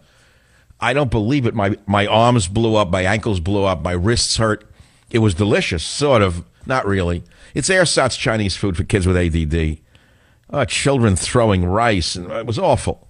But I didn't want to go anywhere else. So, because I ate a salad today to compensate for the bad Chinese food, the dog's asleep, because he didn't even smell anything good. I mean, you take a salad out around a dog, no wonder he went back to sleep. Was he want lettuce? No. Remember I talked about mysticism at the beginning of the week, right? I know many of you are listening. You're enjoying me rapping, right? This is a rap show. It's like rap. Guy rapping. Rap. He's having fun. He's talking. Let me listen. It's not bad. It's like music. It's a song. So to move away from politics, I want to move back to mysticism. Remember I started the week with that? I said I had been away last week, and I got into thinking about how do we cope with this? ISIS is killing, murdering, raping, and Obama is celebrating gay marriage. I said it's God's hand. Remember I said that? And I said I did it because I was studying mysticism, and I saw the balance going on. ISIS wouldn't exist was it not for God controlling it all, is my opinion. I know it sounds horrible. You say, how can God want such evil? I'll let you figure it out. Ask him the next time you see him. But it's God's hand, in my opinion, because I don't think anything happens on the earth without some divine intervention. Good and evil, incidentally. And maybe the evil is meant to awaken us to the evil so we finally stand up to it. I don't quite know the answer, but I knew that it was as a result of my studying the mysticism that I came to that conclusion and let me live a little more easily, living with the insanity that we're living in, right? So I was reading about what happened in 1896, the beginning of a mystical Jewish movement. I'm going to read you 2 paragraphs. It's called the Lubavitcher movement. You may have seen them. They're the black coats running around. Now, there's 2 sects, or at least 2 sects of black coats in the Jewish world. One are the Lubavitch, and they're very politically conservative, incidentally. And then there's the other ones with the sideburns and the fur. That's different. I'm going to read you this, and you'll see what mysticism sounds like. So he wrote this. One day in the summer of 1896, my father took me for a walk in the fields. The crops were ripening. A light breeze moved through the sheaves. Ears of corn nodded and whispered to each other. And my father said to me, see, my son, divinity. Each movement of every ear of corn and of every tuft of grass was anticipated in the primal thought of the first Adam, who could foresee the future of all the generations. We had gone into the forest, and I, absorbed in our conversation, stirred by the sound of my father's voice and the purity of his words, had distractedly broken off a leaf from a tree and was holding it in my hand, tearing it to bits and dropping the pieces on the ground. My father said, the Holy Hour used to say, apart from the fact that every leaf of a tree is a creature that has in it divine life and was created by the name, blessed be he, for some predesigned purpose, there is also contained in every leaf a spark of some soul that has descended into this world in order to be redeemed. Can you believe this? I actually see the world in that way. I think many of you do as well. You do understand what I'm saying to you. It goes along with the popular song from a long time ago, every time I hear a newborn baby cry or touch a leaf or see the sky, I know why I believe, right? Isn't that what it's all about? In other words, I can feel the divinity quivering. If I watch a bird or I see a bee or I let a bee out of the house, I let a fly out of the house, I try to let a spider out of the house. Why? Because I don't need to kill it. What do I need to kill it for? And yet compare me and my Western view, my enlightened view, with ISIS. They are the antithesis of divinity. Although they wrap themselves in Islam, and they believe they represent Islam, and if they really do represent Islam, that's a bigger question. What are we going to do about that problem? How can they hate everything living that does not conform to their psychotic 1,200-year-old view of the world. How can that be? How can they kill people? How can they shoot them for not fasting during Ramadan? How can they shoot boys for watching soccer? How can they shoot women who practice sorcery? You ask yourself that question? They are the opposite of life. They are representative of death. And until the Western world understands the danger they are in, we are all in danger. You see? Get it? So let me go on again with the Lubavitch movement. So he writes this. The father said to him in 1896, "And now regard how careful a man must be in this world, whether awake or asleep." You believe that? "For in what way is he who is awake different from the man who sleeps? In inner powers and feelings, every person who sleeps has outer powers, but his inner powers are blurred. Is that not why one can in a dream see a thing and its opposite at the same time? And how do we know whether a person is awake or asleep? See, even now, as we were speaking about divine providence, you absent-mindedly plucked a leaf, held it in your hand, tore it into little pieces, and scattered the pieces to the ground. Should one regard the creations of the Holy One, blessed be he, so lightly? The Creator, blessed be he, wrought this creation too for some purpose. There is divine life in it. Within its own body is contained its own life. In what way is the eye of the leaf less than your eye? Yes, there is a great difference. The leaf is in the category of the vegetative world, and you in the category of the human. But everything created has its own end, and its divine obligation to accomplish something in the world." And that's a quote. It's from Reminiscence of Rabbi Yosef Isaac Schneerson, the sixth Lubavitch rabbi. And so what I'm saying to you is I actually look at the world to a great extent in that way. I see the divinity in a fly. I saw the glint in the eye of an animal I was supposed to perform an anatomical experiment upon. So am I here by accident on radio? Am I merely an entertainer? I'm asking you, the audience, those of you who are still hanging on in the third hour. It's a long, long day across America, yet you're hanging on. I don't know how many of you listen in the third hour. Many. I'm on some huge stations in the third hour. KSFO, San Francisco, WJR in Detroit, to name a few. They carry the show. Huge audience in this hour. It's different than the first 2 hours in many ways. And especially now that it's July 1st and we're entering summer.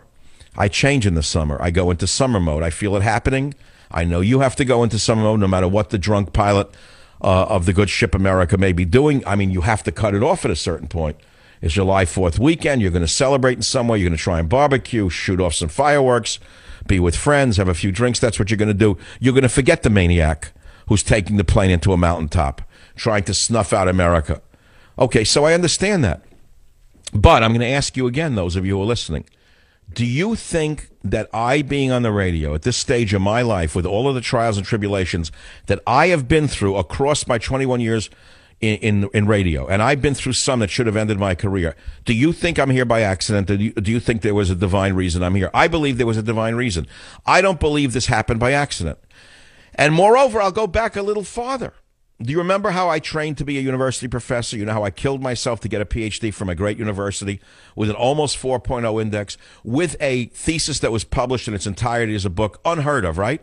And still they wouldn't hire me because I was a white male. They hired far less qualified individuals, women and minorities, who couldn't come near me in accomplishment. Now take a look at the universities today and tell me if I could have survived had I got what I wanted. Now, I didn't know at the time that although the doors were closed to me by the vermin on the left, they were actually doing me a favor. They didn't think they were doing me a favor, but they were also part of the divine plan. By locking me out of the university and making me walk on hot coals, I had to cross the Red Sea. And in crossing the Red Sea, I found what I'm really designed for. I was not designed for that world where every word would have been scrutinized by the maniac communists who run the universities today. They're firing people for sneezing in the wrong direction. If you sneeze to the right, you get fired on the campuses by the fascists called liberals. It's astounding to me. I wouldn't have lasted. I wouldn't have lasted a few years had I gotten what I wanted, no matter what the field I was in. So I'm in the field I wanted to be without knowing I wanted to be here. Is that not divinity? I ask you. So what am I saying to you? I'm saying to you that what's happening to America under this maniac who is crashing the plane into a mountaintop and nobody seems to be able to stop him. He has locked the cabin door. He's taking us down like the German pilot. As far as I can tell, this man is out to destroy us because he had the biggest week in the history of the presidency, and he says, oh, I'm going to squeeze the last ounce of progress as long as I'm in this office. How much more can he do to wreck the nation? Everyone knows that. Everyone understands this.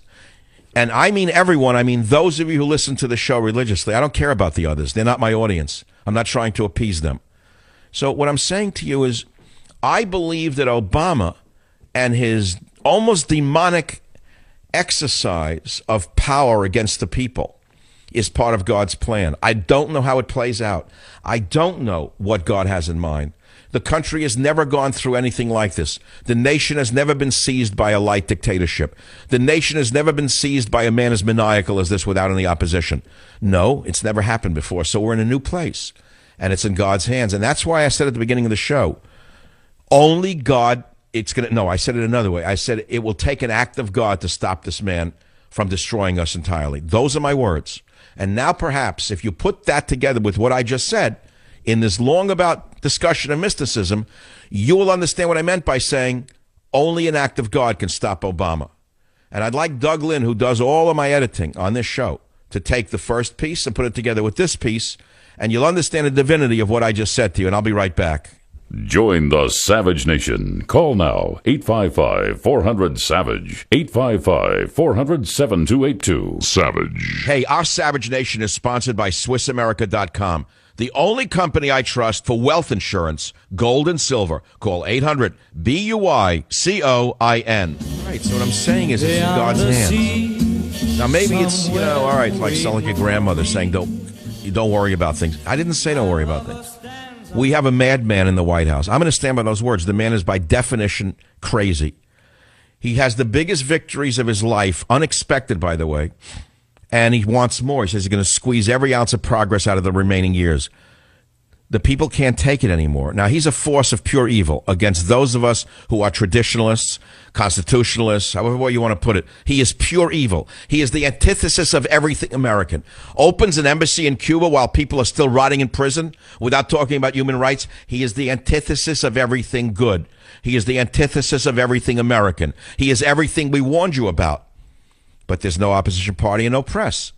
So I say it's in God's hands. God created him. God put him in power.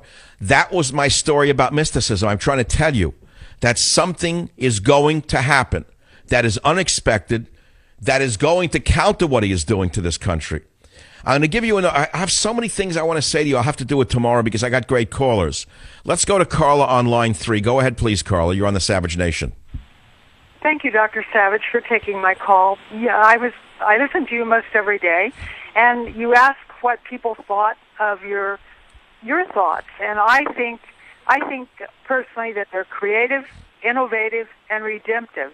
And what I mean by redemptive is you take the destructive and you turn it into something constructive. And I thank you for that. That is right, and I'm saying you can only worry so much about what this maniac is doing to the country. And you have to leave it in God's hands because there's no opposition party to stop him. We lost the press a long time ago. We lost the opposition party a long time ago. There's nothing standing between him and absolute dissolution of this country. I'm saying it's in God's hands, and it's going to take an act of God to stop him. But something good is going to come out of all of it, is my belief. And I want to expound on that in a minute. I have such little time. All of a sudden, I've walked into a new world by reading to you some mystical thoughts about the movement of a leaf on a tree, right? Because I actually believe that. I see it every time I walk in nature. I feel it in the breeze that's passing my face, by the way. I can see the divinity. So what I'm saying to you is there's something bigger going on. Something is going to come out of this that he doesn't expect, that the Democrat socialists don't expect. And I don't know what it is. I know what it is. I'm just observing that the history of nature would indicate something decent is going to come of this. So I don't know what it is. You look back in World War II. Now, how could you say that was good? It was not good. It was horrible. Terrible. Horrible. Now, I've heard this argument that all the Jews killed in the Holocaust, 6 million by some estimates, who were tortured and murdered. And by the way, there were 9 million non-Jews killed and murdered by Hitler. Incidentally, just it's a fact of reality. Anyone who opposed them was put into the camps and killed. All those people who died. I've heard Jewish mystics say to me that were it not for the Holocaust, there'd be no Israel. I've heard that. I don't buy that. But that's an example of what they believe. That had there been no sympathy for the Jewish people, there would be no state of Israel. So you could argue, well, maybe there shouldn't have been a state of Israel. Maybe that puts the Jews at greater risk. I'm giving you an example of how mystical people look at certain world events. So taking that example, you could say that what Obama is doing to damage America will eventually lead to something good. I don't know what that good can be. I don't know if there's any chance for any good to emerge from what this man is doing and decimating our traditions and our institutions. I don't know if there'll be anything left from that we can rise like the phoenix from the ashes, so to speak. Mark on KSFO, I think you're going to have the last word. Fire away. Make it a minute or less, please. Fire away. Yeah, Israel has to exist. They came to birth at the 69th Jubilee, Michael. They had to exist. I have this book written back in the 1800s. Dr. Peter S. Ruckman gave it to me back years ago. He's president of Pensacola Bible Institute. And in there, the guy wrote, remember now, this is in the 1800s, that something big is going to happen on the 69th Jubilee, and he would not live to see it. Yeah, but what do you think is going to happen as a result of the maniac in the White House decimating our institutions? What is going to come of it that's good? Well, Moses was told by the Almighty that Pharaoh was raised up for the purpose of showing his power in him. Remember in Exodus? Even for this same... So you're saying this is the same thing with Obama, who's a new Pharaoh? Well, evil temporarily... Yeah, we have so much to talk about. Unfortunately, we're flat out of time. It's been an amazing 3 hours. Maybe I'll do more mysticism on a daily basis, which leads us to theology, which leads us to philosophy, which leads us to politics. It all goes in a circle. It's all connected. It's the Savage Nation. I want to thank you all for listening and bearing with me in these troublesome times.